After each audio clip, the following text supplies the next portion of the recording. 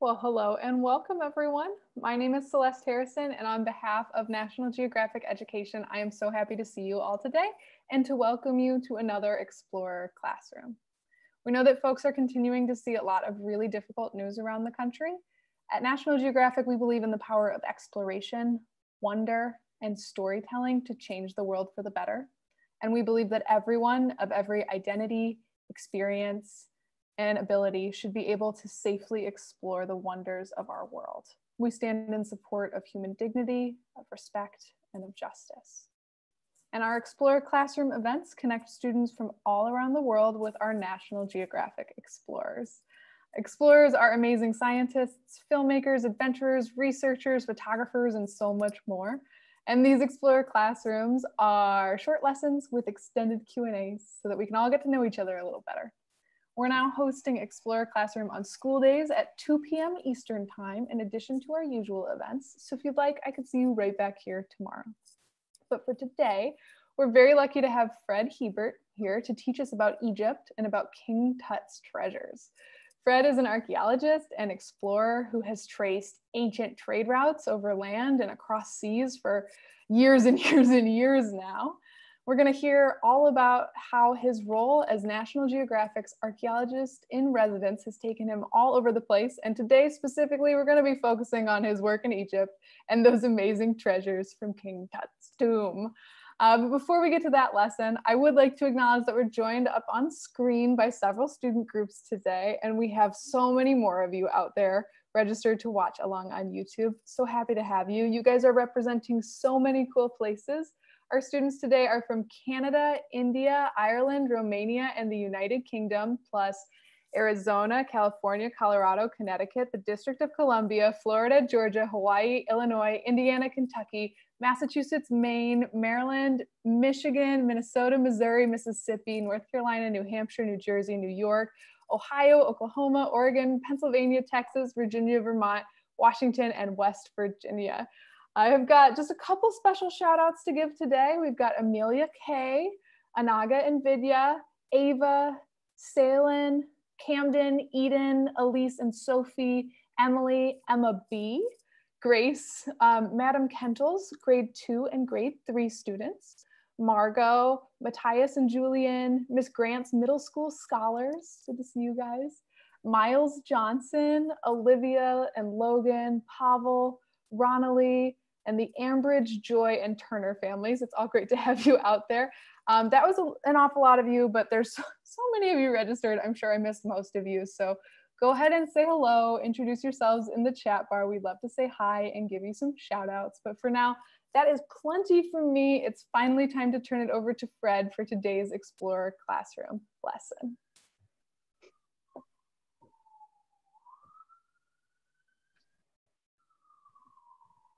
Hi, I'm Fred Hiebert.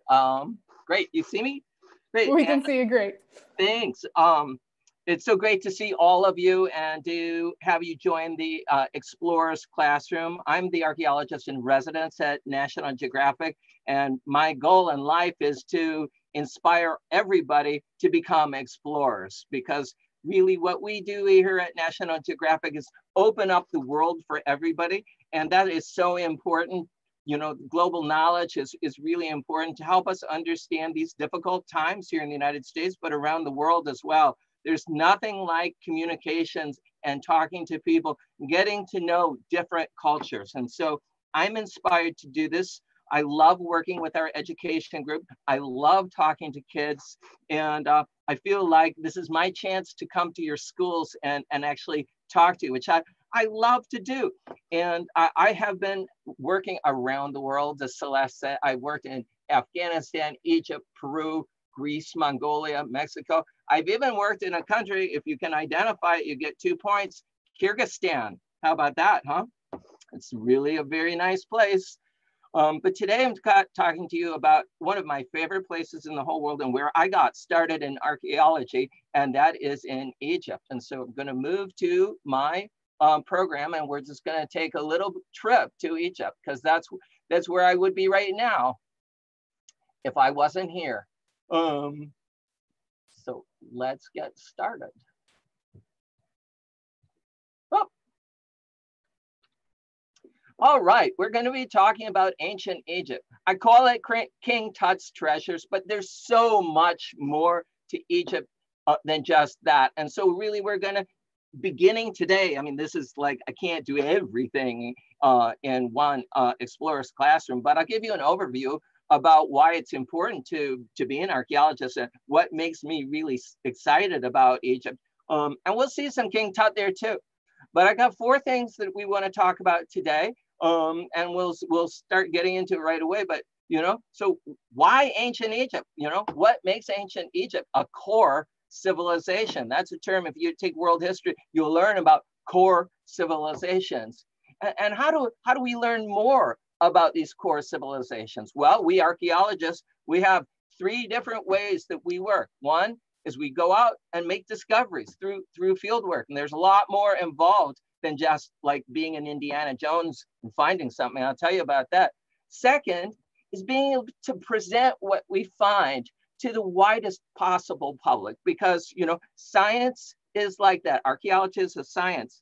And if you don't tell the world about what you're doing, why do it, right? And my favorite way to present archaeology is really to take people and transport them into my shoes and do it through museum exhibits. And I think it's so educationally important and such a learning, best way to learn is to actually see the objects itself. Finally, you know, we have a program called Saving the Past, and that's really about this term called cultural heritage, which is sort of the sense of identity that people get when they know that their civilization, they're part of world civilization, and it's global. We're part of a whole world community of people who have communicated back and forth, literally for thousands of years.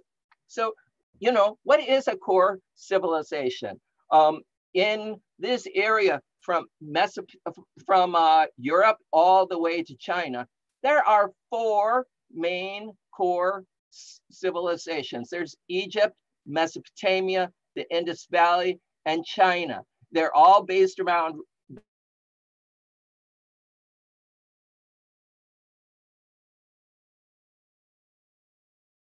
civilizations. They have 4 things in common, and each of them have them. They have monumental architecture and cities, like, well, how about the Great Pyramid of Egypt? They all have writing. In Egypt, we have hieroglyphs, but the oldest system are these. These are clay tablets called cuneiform tablets, but all 4 of the civilizations had that. All 4 core civilizations had kings, rulers. In Egypt, of course, you have pharaohs and queens. And all 4 core civilizations had surplus production. That means that they made more food than they needed for their population. They mined more gold. They mined more copper to make pots or bronze vessels, like this ritual vessel from ancient China, which is really, really heavy, and it's ritually important. Well, we have the same thing you'll see in ancient Egypt. So these are our 4 core civilizations. I'm focusing on Egypt, first of all, because I love it, but second of all, because it's very, very special in all those core civilizations. The people of ancient Egypt lived along this river, this ribbon of green, fertile, the valley of the Nile, right? That's where everybody lived. That's where all the temples were built. That's where they did the commerce. And because it was buffered on the north by the sea, and on the west and the east and the south by deserts, it's the core civilization that lasted the longest. If you look at the chronology here, over here on this side of the screen, you know, we've got 3 different periods of Egyptian continuity, of cultural continuity of that core civilization, from the Old Kingdom and the Age of Pyramids to the Middle Kingdom, where everything was unified up and down the Nile River, and the New Kingdom, the time period of King Tut. And that 3,000 years is epic, and it's really unbelievable. It was so unbelievable that when I wanted to become an archaeologist, I went to Egypt. It was really great. And what did I see when I went there? Just like everybody else, I went to Cairo, to the National Museum, to see the treasures of Tutankhamun. I mean, I think actually this mask of Tutankhamun, it's a photo taken by my very good friend, the photographer, Ken Garrett, who's a National Geographic photographer, and he shows all these people, the thousands of visitors who come specifically to visit the treasures of King Tut. The museum only has about 200 of the artifacts on display, but there are over 5,500 of them in the basement. In the rest of the National Museum, there is so much stuff. There are all these coffins of the other kings and queens of Egypt. I mean, this one here is the coffin of a queen. It's 12 feet long. It's 12 feet long. What's that? Why is it so big? Well, I mean, she wasn't 12 feet tall, I can tell you that, but I mean, it's a mystery. And there's everything. There's hundreds and hundreds of mummies and of these coffins and sarcophagus. There's another room that just has these wooden boat models. These were made during the Middle Kingdom. These are models of the boats that would go up and down the Nile, and they also made models of daily life. And I mean, it's so beautiful, and there are so many of them. I mean, you see one here, but in the background, there's like, you know, another 24 of them back there. Really quite amazing. I mean, you kind of leave the National Museum, which is like, you know, 2 floors, and it covers every period of Egypt. You think, well, there's really nothing more to discover in ancient Egypt. I mean, they've got everything. And I mean, it takes several days to go through that museum. I tell you, it's really amazing. But you know what? There's a lot of mysteries. There's a lot of stuff we don't know. And to start learning more about that, the skill you really need to have is that of being a field archaeologist. So I went to Egypt to do my first field archaeology project longer ago than I want to say on camera. But here's that first excavation. It was on the coast of Egypt. And here on the left-hand side, you see the surface of the ground. It's covered in pottery and bricks. So the head archaeologist knew that this was the right place to dig, but it was just beneath the surface that the archaeologists found these walls. They dug down and they found these walls. These are 2,000-year-old walls of a Roman-aged building, 2,000 years old. And they're just there, right, underneath the ground. And so we're digging with shovels and trowels and sieving the dirt. And, you know, we're learning so much. We're finding so much. It's really amazing. Here's Carol drawing the edge of the excavation. And there's so much information that we have from the excavations that you don't find just by looking at the artifact. So let me explain. Here's one of those 2,000-year-old walls, and it's going, and then the excavation stopped. But here you see the layers of decay of these buildings, and you can actually see, maybe, hopefully you can see this. Do you see the wall?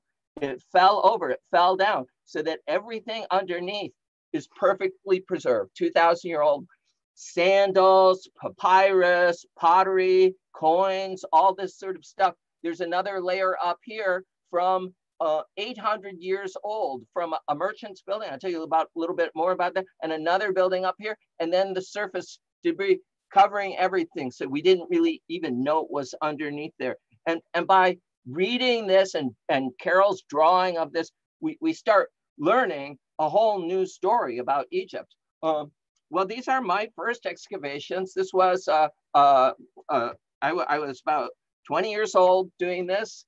And this is a merchant's house, medieval merchant's house. The merchant would come across the Red Sea, come and deposit all of their goods here, and then the goods would be picked up by camel and taken away. It was only seasonally used warehouse, but it was chock-a-block full of stuff. And this is the last day of excavations. And right here where my arrow is, I found a doormat in front of the door of the warehouse. And I found this key underneath the doormat. It's a wooden key under the doormat, and it has the merchant's name on it, Haji Barakat.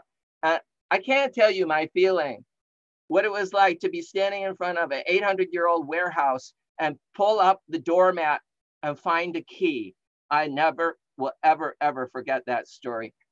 Well, that's only part of doing discovery of archaeology. You also have to draw everything. Everything needs to be photographed. Everything needs to be analyzed. This is Jillian analyzing a 2,000-year-old fragment of cloth. She found out in her analysis that it actually came from India. We register everything before the artifacts get taken to the museum. And I want you to notice, this is part of our team here, that it's composed half of Egyptians and half of Americans. That it's very important that all of our projects, and in fact, I'm very proud to say all of our projects at National Geographic are collaborative with the scholars and the researchers in the country that we work. That's always part of our project.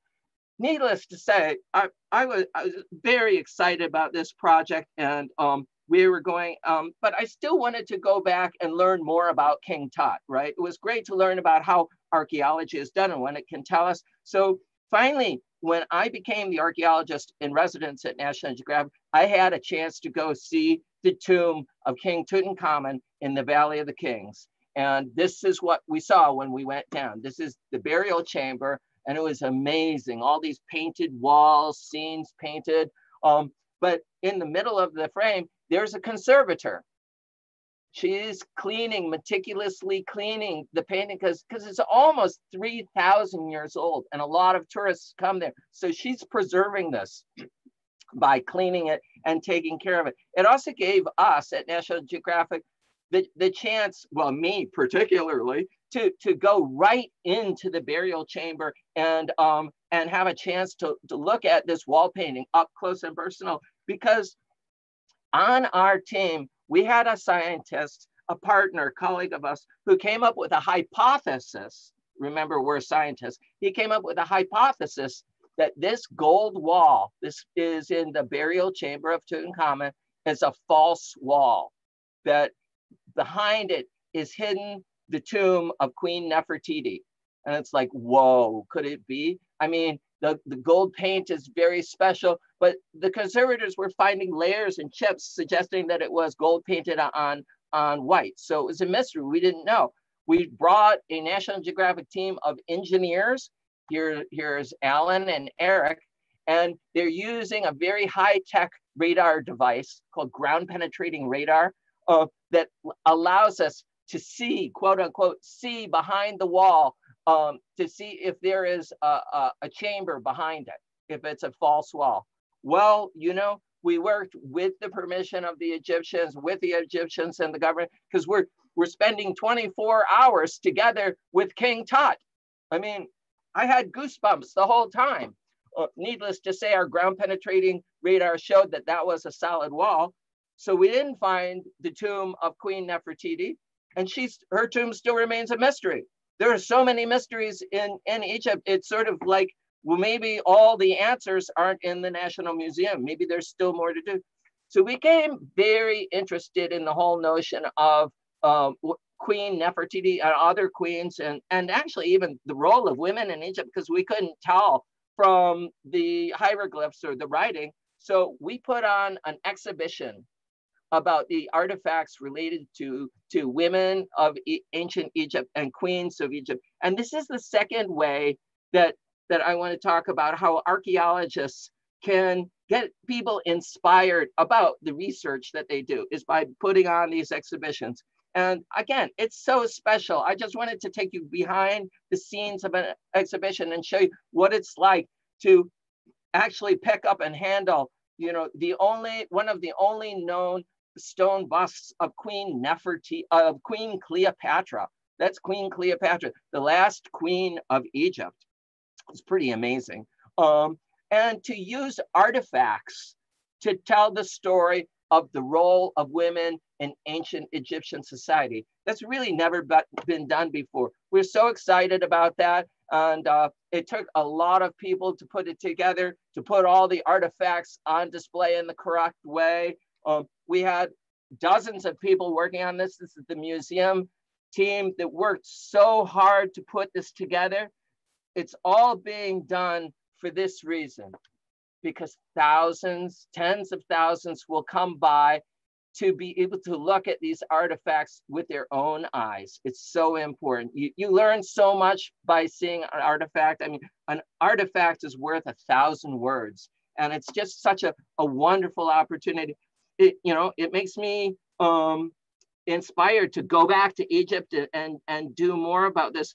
But the last thing I want to talk about before I hand it over to our question and answer period is, archaeologists helping to preserve cultural heritage, because these artifacts are so rare. If they get destroyed, there's really nothing to do about that. I mean, it's gone, right? There's only one golden mask of Tutankhamun. So when there's problems and social unrest as there is today around the world, in the United States, but around the world, even museums and historic sites, cultural heritage is at risk. This is a museum that got looted in Egypt. It's very sad for me to look at this picture, but it was even sadder for me to know that some of the artifacts from here were taken, they were stolen, and they were taken, and we found them in a warehouse outside of New York, in basically a garage. It was kind of amazing. And here's one of our team, Lauren, who's inspecting this giant coffin of an Egyptian. I mean, clearly it's Egyptian. Here are two side panels from another one of these burial boxes called a sarcophagus, painted in hieroglyphics. You can see them all the way down here. These clearly were taken from Egypt. And what we want to do is inventory them, look at them. Look, even the painted boat models from the Nile Delta. These belong back in Egypt. These belong in a museum. And, I'm happy to say that Egypt now is in the process of building a new museum to house all of these artifacts. This is the inside. That's a giant statue of King Ramses II, who was one of the biggest, most powerful kings of Egypt following Tutankhamun. But there is a special room upstairs where they will put all 5,500 of Tutankhamun's artifacts on display. This museum will be ready in 2 years, which happens to be the 100th anniversary of the discovery of the tomb of King Tut. Now, before we go on, I just wanted to go over the things that we spoke about today.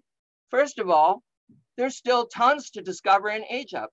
And, we do it through excavation and field work, but we also have to record it and analyze it. It's a lot of work to do. We love to share our research with as many people as possible through education, like this webinar, or through exhibition for public education, and to share the excitement. Finally, archaeologists are involved in preserving cultural heritage that shouldn't be looted or stolen. With that, back to you, Celeste. Amazing. Well, thank you so much, Fred. This has been spectacular. For folks learning along with us at home, we would love to see what you do with this.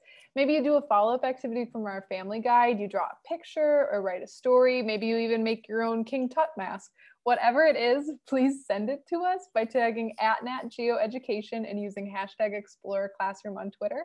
That way we can make sure Fred gets a chance to see all of your awesome work. But now it's time for questions, like Fred said. So if you are watching online, you can send us your questions in the YouTube chat sidebar. A lot of you are already doing that. It's looking great. We record everything that comes in, so please only send your message one time. If you spam us, we'll have to put you in timeout, which is no fun.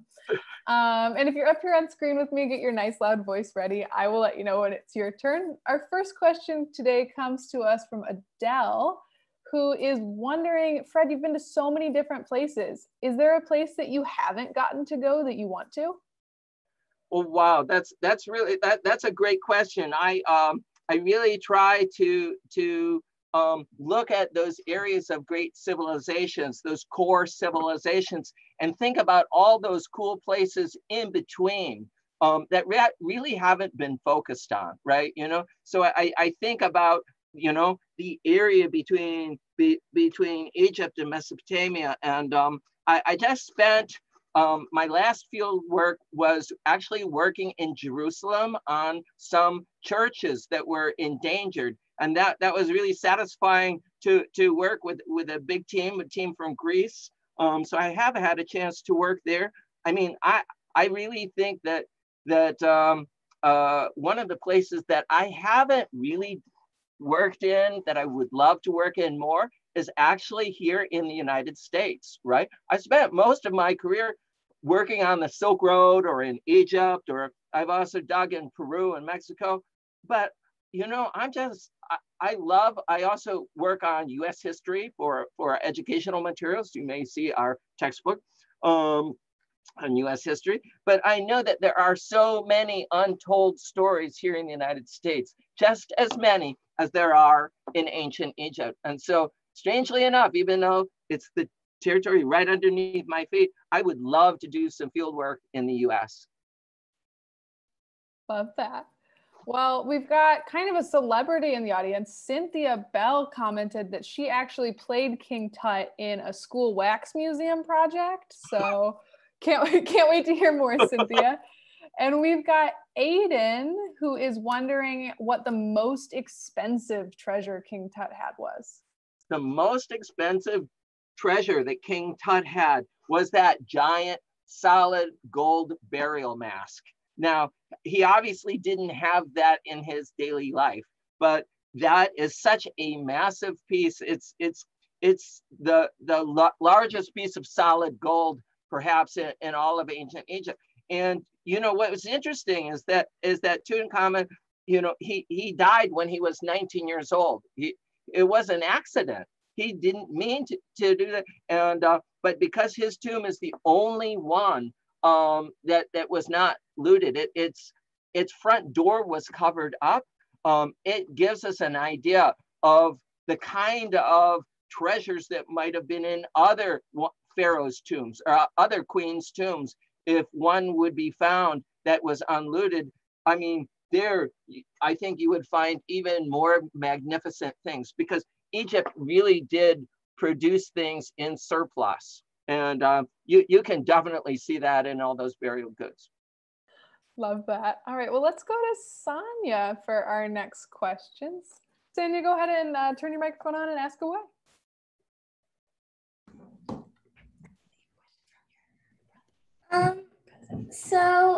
I read that King Tut was buried in someone else's tomb.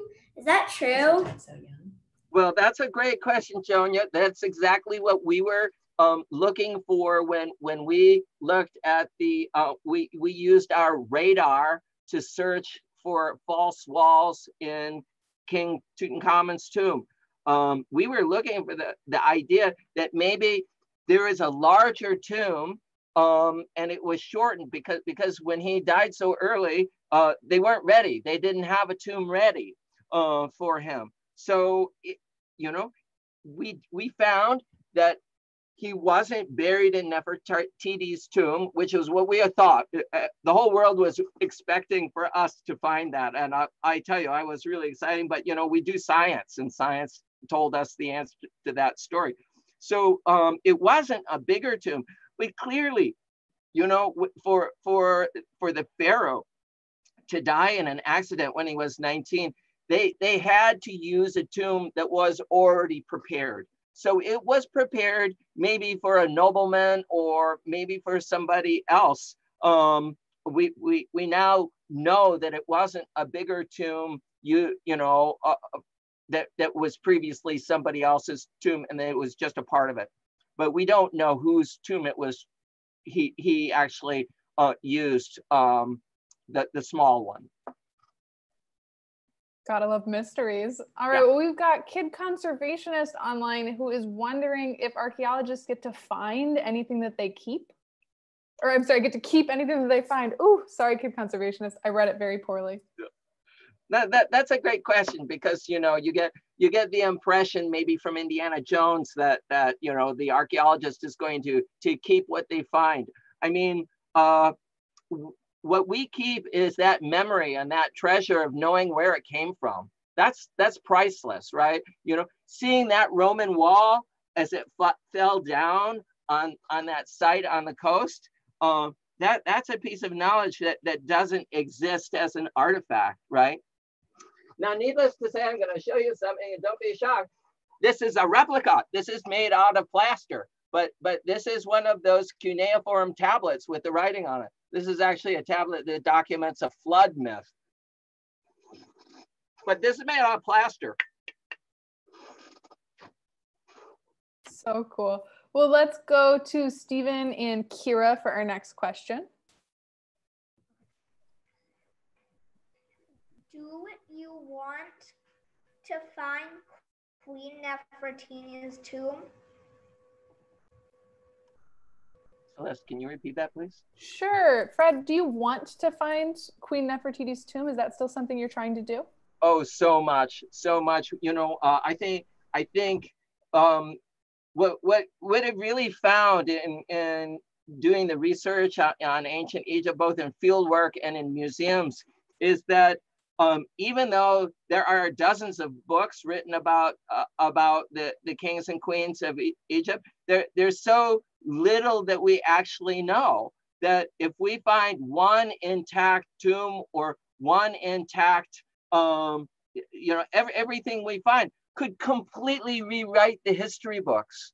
And, I like to say the ultimate job of an archaeologist is basically, we want to put your textbooks out of date, right? We want you to say, it's no, it's not like that. It's completely different. Amazing. Well, Fred, we've got a lot of people who are wondering about sort of more of an overview of King Tut's life. What do we know? Well, we certainly know that he was born to a pharaoh, Akhenaten, who had sort of rebelled against the traditions of core Egyptian civilization, who had a whole pantheon of gods and goddesses, and he reduced Egyptian religion to just worshiping the sun god, just one, and it was radical. It was so radical that he even moved his capital away from Luxor to a place called Amarna, and people weren't very happy with that. And Akhenaten's wife, he had several wives, but one of them was Nefertiti. So we know that Akhenaten is King Tutankhamun's father. We're not quite sure who his mother was, but we know that with Akhenaten's death, the whole situation moved back, and King Tut, even though he was associated with his dad, changed everything back to the old-time core civilization religion. So that's what he's famous for. We also know that he loved hunting, and he was probably a good warrior, because there are a lot of depictions of him on chariots. He has a lot of chariots in his burial. We also know for a fact that he had a lame foot. He had a foot that may have been injured in battle or hunting or a chariot. He had 130 walking canes in his tomb. 130. Yeah, people don't know that. And he was buried with all 130 of them. So we know that he actually wasn't that healthy. We know that he loved hunting. We know that he engaged in warfare. We also know that he was married, and that they were unsuccessful in having children, even though he was just 19. And aside from that, the rest of his life is there's a lot of conjecture, but he died so young, he didn't have an official historical record about that, right? Well, maybe we can get you some more field assistance from our audience today to go out and learn a little bit more about him. Get ready to go to Egypt. Yeah, I think almost anyone would take you up on that offer, Fred. We've got Alicia out there who's wondering if you've ever found anything in ancient Egypt that wasn't a mummy that was buried inside of a tomb. Sure, we find that tombs have tons of stuff because the tomb is actually created in ancient Egypt. The tomb is created to keep people, keep the mummy for eternity. So in general, the tombs are filled either with actual, you know, bread and jars of honey and wine, you know, their chairs, their chariots, their clothes. They're buried with all of that stuff. And you know, and sometimes if you couldn't bury it, have everything buried with you, you just got an artist to paint all those things on the side of the wall. So it may be just tomb painting or carving. But you know, basically, if we find an intact tomb, then that will be a time capsule for the entire life of that person, right? And usually from early time, like Todd had his baby chair in it, right? There was a little chair, it was about 2 feet tall. So neat. Yeah, it was really cool. Our next question from Hadley, who's up on screen with us. Oh, Hadley, you're still muted. I'm sorry. Perfect. If peasants ate bread and drank alcohol, what would King Tut have eaten? Well, peasants did eat bread and drink wine and beer. By the way, there was a lot of brewing because they had wheat. They had tremendous amount of wheat. And we actually, I was recently in Egypt visiting the bakery where the pharaohs who built the pyramids were. The pharaohs probably had similar diet to what everyone does. I mean, Egyptians are Egyptians. They love bread. They love wine. They love beer. They were great hunters. So one could imagine that the royalty probably had a little bit more meat on the table than everyday person. But I think in general, their diet wouldn't have been that different. So cool.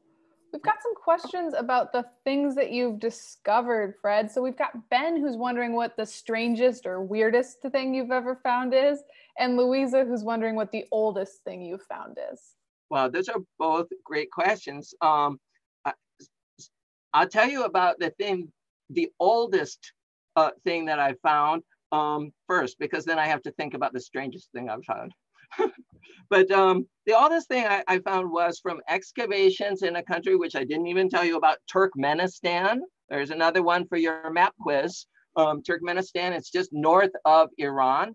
It used to be part of the Soviet Union, but I excavated a site that was the oldest site that I had personally worked on. It was a site that was associated with the origins of agriculture. Because in this area, north of Iran, is the place where bread wheat was domesticated. It's a form of wheat which was grown specifically so that it would rise. Like Egyptian bread or Mesopotamian bread probably was hard as a rock. It was flat, or they made gruel, and you know, it wasn't soft and fluffy. In this area of Turkmenistan and Afghanistan, they actually developed bread wheat that would have been nice and fluffy, and you can see it in the grain. And so we were digging as deep as I ever have, 7,000, 8,000 years old, and in our lowest level, we found the earliest bread wheat in the world. And actually, it was so astonishing. It was this little tiny carbonized little black grain. It was about that big, right? And it was so exciting that the president of Turkmenistan built us a museum for that grain and put it right in the center. So cool. Instead of the best thing since sliced bread, it can be the best thing since fluffy bread. But you know, back to the weirdest thing I ever think. I think really it goes back to Egypt again. Egypt has this incredible preservation of materials, everything from papyrus to, as you saw, wood. I found in one of the excavations, again back on the Red Sea coast where everything is preserved, I found a large round piece of wood that had two ends on it.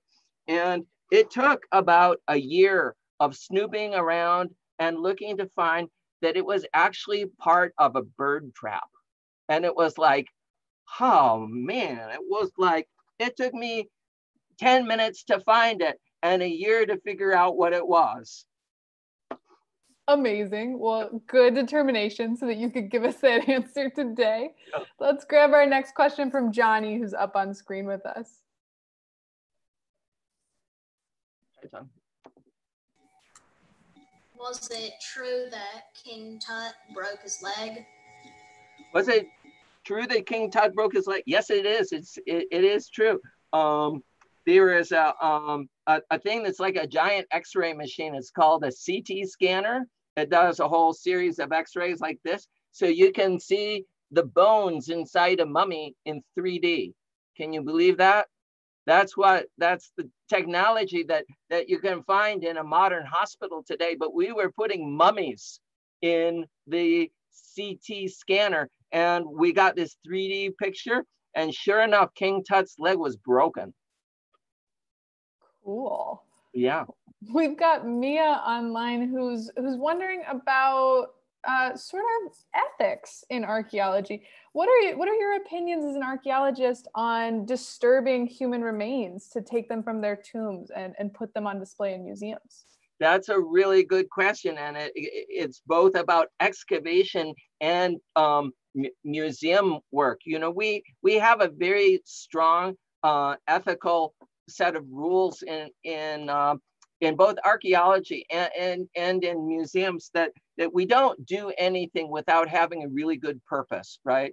And the reason in terms of excavation is because when you excavate, when you take your shovel and you dig something up, you're actually destroying its context, right? That won't ever come back. You will never be able to tell that story of digging stuff up. So you have to have a very good reason to want to start excavating, and that includes burials. And you know, I have worked in many countries. When I worked in Peru, where they have a lot of mummies, the ethical thing to do is work with the local community and ask them their permission. If they give you their permission and you have a good reason to do it, then you know, there's probably something very special you can learn from. In Egypt, we have the situation where there are so many mummies that they're already in all the museums. And Peru is sort of the same way. They have enough. They have enough mummies. Like you have to have really good reason. Like there's so many mummies that I went into somebody's house and they had them lined up in their house. I mean, it was like wild. But there has to be a good reason for putting any sort of mummified remain on exhibition. It's just not ethically correct to have, you know, some part of a human remain on display for the purpose of because it's interesting or something like. It really has to have some very good purpose, and then we make the decision on a case-by-case basis if it is honorable and respectable enough. But it's a case-by-case. But it has to be done for a very specific and good educational reason. So great. Thank you for that, Fred. And let's head to the Phipps family for our next question. Go for it, Ava. So when I was reading, I saw that some tombs had extended like tunnels to where they'd like bury other stuff or had treasure. And somebody thought that Tut had that, but it appeared not. But is there any other tomb that you've dug up that has those extended tunnels? Yeah, that's a great question. Well, you know, I also am very selective about you know, which, like, what burials to excavate. So I actually end up excavating more settlements and like port sites and trade sites. But certainly there have been many cases in Egypt where there are long tunnels and there are false walls, right? You know, this idea that they covered up the wall because they didn't want people to go in. Absolutely, we know that's absolutely true. And there are even certain tombs in the Valley of the Kings, sort of the royal tombs, where the only way we know that it's a tomb is that, you know, tomb raiders years and years ago broke through one of the false walls, and you can see the wall mural comes to an end here, and then there's a doorway, and then it continues on the other side. They broke through that wall mural because they were trying desperately to keep people away from these tombs. Unfortunately, it didn't work. Yeah. Amazing. They did a lot of those. Well, Fred, do you have any advice for the young explorers out there watching today? Yes, I do. I think, you know, the excitement about archaeology is getting to learn about the world, right? And I think that's really important. I know that you are all probably taking some sort of world history course or great civilizations course. You know, when you get to middle school, you can do a great civilizations course. But, you know, what I really hope is that you are inspired to learn about the world and everything that's in it, to learn about the modern people, to learn about the ancient cultures, to come and respect the people who share deep history. Think about this. Think about the fact that China has a 5,000-year history, that India has a 5,000-year history, that you know, that Iraq, Iran, Syria, these some of them war-torn areas, were the cradle of Western civilization, sort of where Greece and Rome came from. So I think the most important thing, and I urge everybody to follow their dreams, and you know, if you can study archaeology, please do it, because it's a way to learn about the world in a way that you actually get to pick things up with your hands and see science, you know, in the process of happening. I can't think of something that's a greater learning experience. It makes you curious, makes you wonder about the world. It gives you an excitement about being a world citizen that I just think everybody should have. Amazing. Well, for everyone out there, you can check out Explore Classroom and many, many more free educational resources at natgeoed.org. Be sure to share your work with us on Twitter. We hope to see you at our upcoming events. We'll be back at it again tomorrow at 2 p.m. Eastern. You could even bookmark the page you're watching on right now so that it's even easier for you to show up. And before we sign off, I want to invite everyone up on screen with me to turn your mics on. Let's get nice and loud and tell Fred goodbye and thank you. Ready? Bye. Thank you. Thank you.